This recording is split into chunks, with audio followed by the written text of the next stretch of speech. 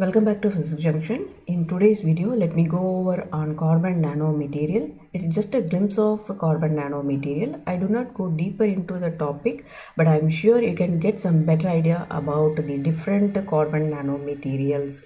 Let's start with carbon allotropes or carbon-based material. Carbon has 4 valence electrons. The 4 valence electrons of carbon make the material as a special material, so it can be linked with other elements by a single, double or triple covalent bonds. Because of this unique feature, the carbon atom can be polymerized at the atomic level, thus forms very long carbon chains. Therefore, carbon can exist in a range of different molecular form composed of the same type of atoms but with different structures, so possess the different properties. So that is called carbon allotropes or carbon polymorphs. The two natural carbon allotropes are diamond and graphite. Nanomaterials composed of carbon atoms are termed as carbon nanomaterials. I hope you are all familiarized with graphene. Graphene forms the basic structure of other carbon-based materials. Based on dimensions, the carbon nanomaterials are classified into 4 types. One is 0-dimensional carbon nanomaterial, then 1-dimensional carbon nanomaterial, 2-dimensional carbon nanomaterials, and 3-dimensional carbon nanomaterials. Example for 0-dimensional materials are small clusters, fullerenes, and nanodiamonds. And for 1-dimensional carbon nanomaterial, example is carbon nanotubes. Then 2-dimensional nanomaterial, example graphene and graphene. The last one is the 3-dimensional nanomaterial, carbon nanomaterial, that is diamonds. Here we saw the classification of carbon nanomaterials based on dimension.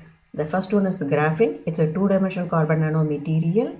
Graphene is nothing but a single layer of graphite crystal, has stacks of carbon layers weakly bound to each other. Each layer has hexagonally arranged carbon atoms, so appear as a single self-standing materials. The mechanical properties of graphene are superior to steel.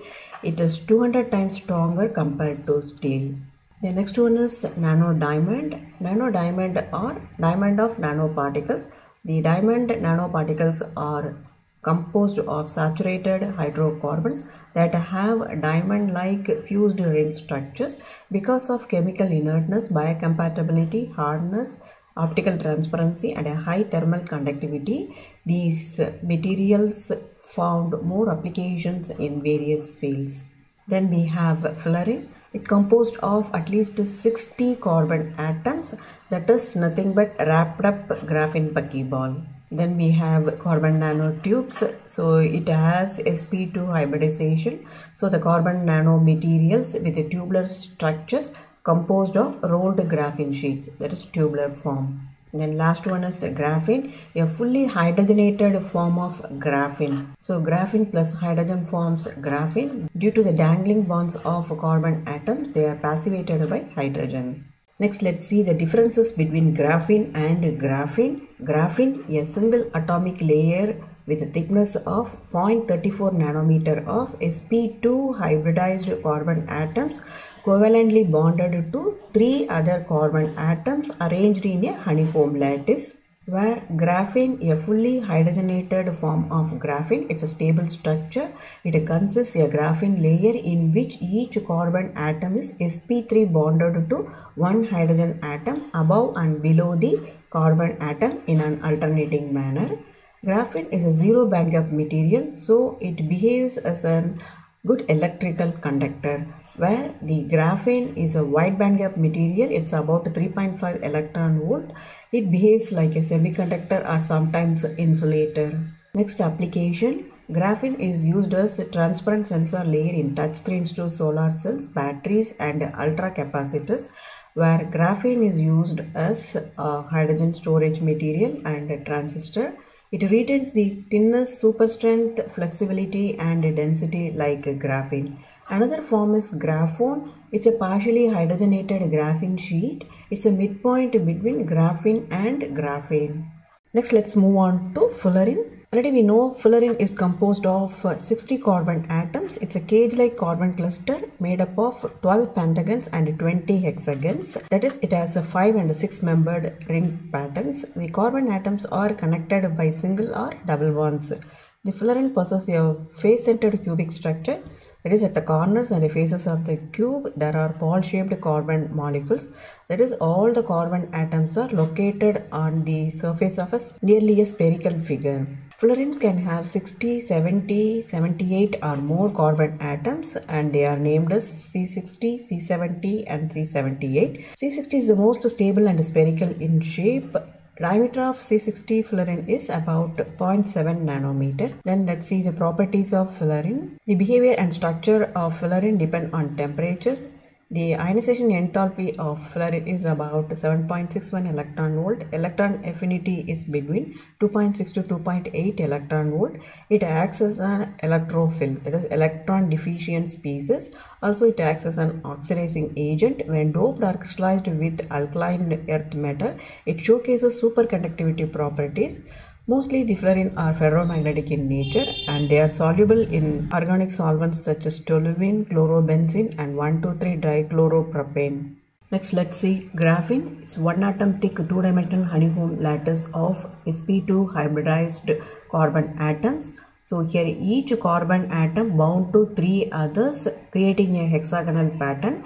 It is 1 million times thinner than diameter of a single human hair. It's an excellent conductor of heat and electricity and has interesting light absorption abilities. The significant features are high surface area, good biocompatibility, strong mechanical strength, excellent thermal conductivity and fast electron transportation. Then we see properties. It conducts electricity better than copper, 200 times stronger than steel, at the same time 6 times lighter than steel. It's perfectly transparent since it absorbs only 2% of light. Also, it is impermeable to all other gases except to hydrogen. The last one is applications of graphene. It found more applications in nanoelectronics and electrochemical power engineering, used as membrane material for desalination and water purification. The next one is carbon nanotubes. It's a one-dimensional form of carbon. It consists rolled sheets of single-layer carbon atoms. Based on structure, the carbon nanotubes are two types. One is single-walled carbon nanotube, and the second one is multi-walled carbon nanotube.